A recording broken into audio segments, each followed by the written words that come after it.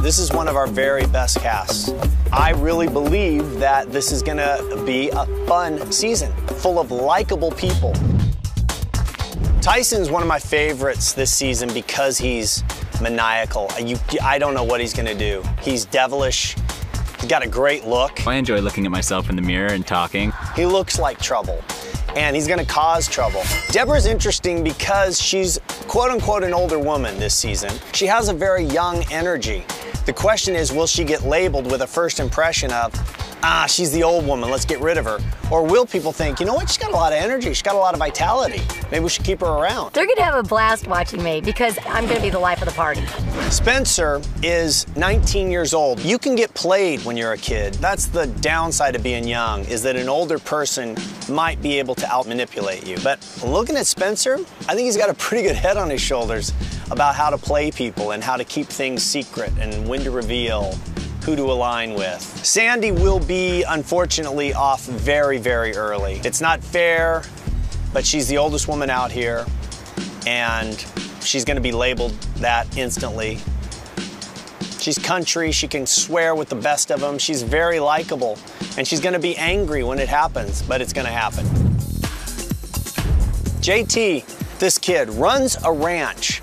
He knows what hard work is, and that's not something that a lot of people on our show do understand.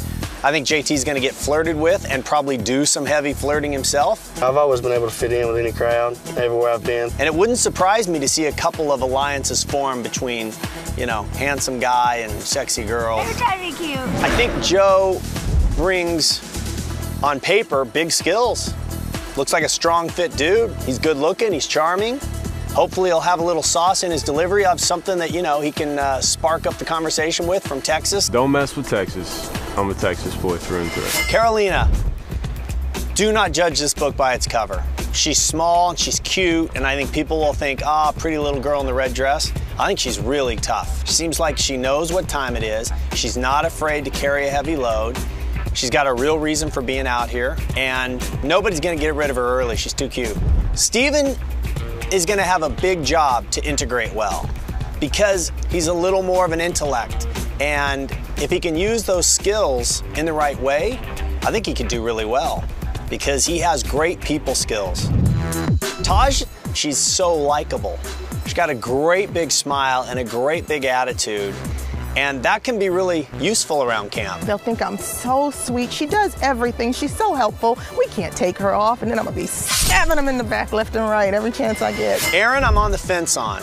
Another beautiful woman, a hairdresser. I think she's got to make a first impression. That is, I'm a worker, right away. So that would be my advice, is pick up the heaviest thing you can and start walking. Sierra is one of my favorites. She's 23, she's sassy, she did a lot of homework before she came out here. I say everything that comes to my mind. Sierra's got a bit of a chip on her shoulder, but if she can channel that energy into a positive way, I think it works. She's got a bit of an attitude, and she's gonna get singled out right off the bat. Jerry's lovable, man. Guy, you just look at him, you wanna smile. I was born for this occasion. That's why I'm here today. And there's so much more to Jerry, though, than a big smile. I mean, this guy has been in Afghanistan. He's led troops. And he's explained to me before his philosophy, and it's not about who are my leaders, it's about who needs my help.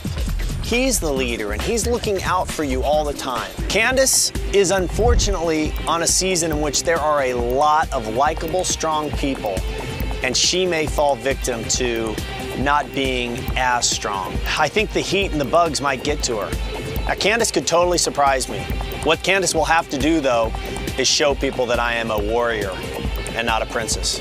Brendan, he's a very successful businessman. Founded Bare Naked Granola, sold it, made a lot of money. So he's gonna have to overcome the burden of people figuring out he's successful and still wanting to keep him in the game.